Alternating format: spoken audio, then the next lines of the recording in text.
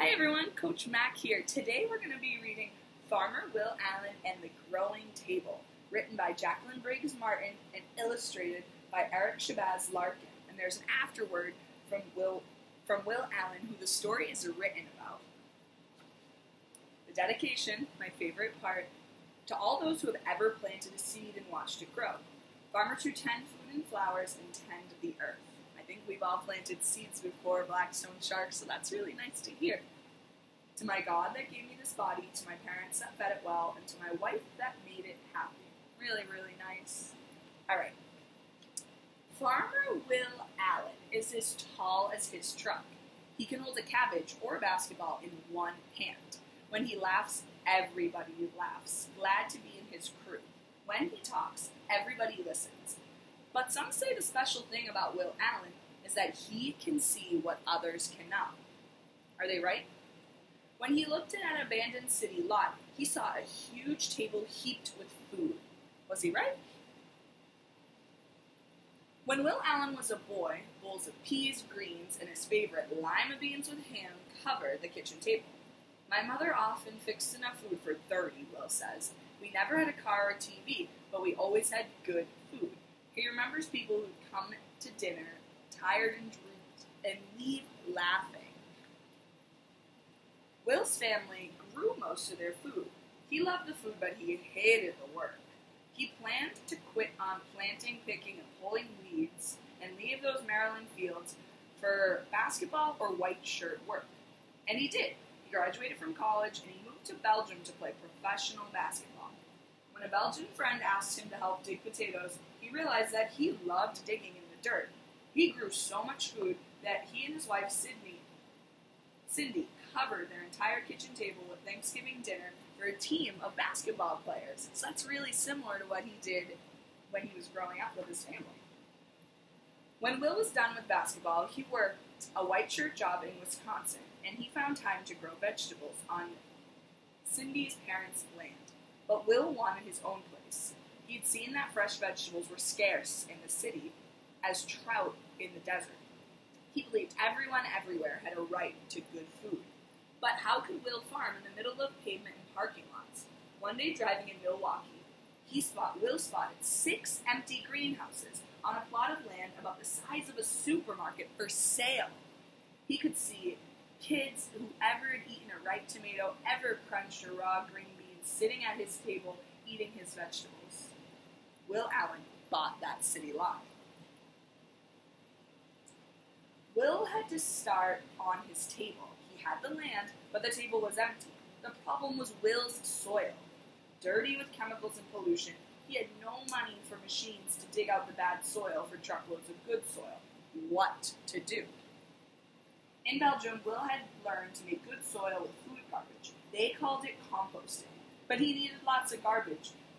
He asked his friends to save food waste, apple peels, old zucchinis, things like that. Will collected those scraps in big white buckets and dumped them into piles. He added hay, leaves, newspaper, red wiggler worms, water. Every now and again, he turned the piles to get air into the mix. Neighborhood kids stopped by to ask him what he was doing. Will told them about the piles, about the worms, and that this would help the garbage become compost. The kids would come back day after day to help. One day, bad news. The red wiggler crew was dying. Will and his kids studied the worms for 5 years. They learned not to feed the worms too much. They discovered the best worm menu for red wigglers: no hot peppers, onions, or garlic, lots of watermelon rind, sweet potato scraps, and molasses. Since the squirmy crew had stayed hard at work, Will says worm magic is what it takes to grow his farm. Once Will had good soil, he was ready to plant vegetables, but he didn't have much space. How could he grow enough food on a small city plot? Will Allen looked around, and he saw he had all the space, from the soil under his feet to the top of the greenhouses. He hung plant buckets from the ceiling.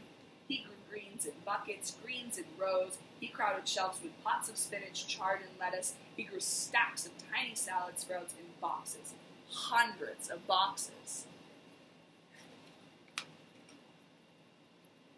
Will added hoop houses to hold more boxes. and more long rows of vegetables. He added vats of water and fish to his greenhouses.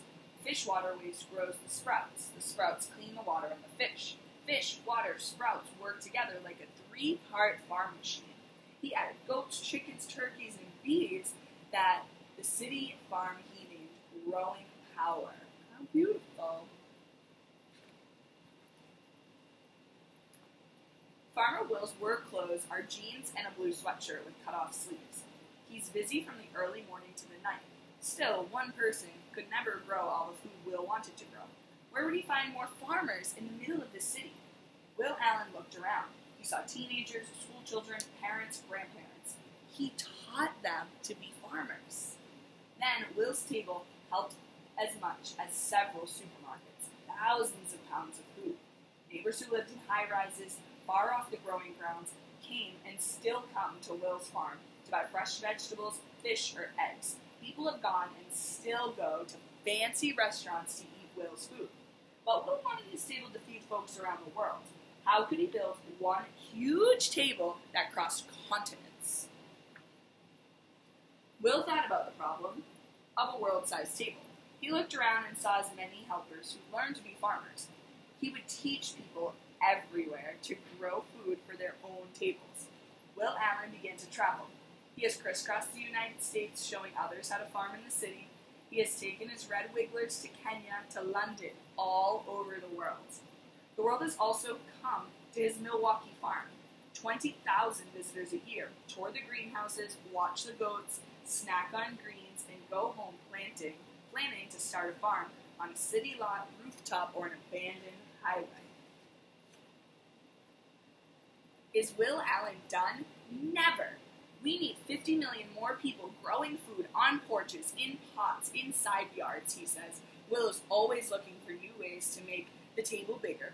More schoolyard plots, more vertical farms that are 5 stories high, farms and empty factories and warehouses. Will Allen's dreams of one day when city farms are as common as streetlights. Every table is covered with good food.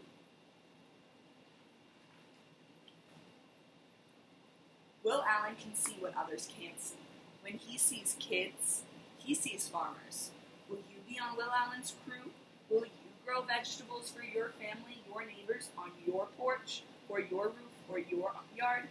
How big will your table be?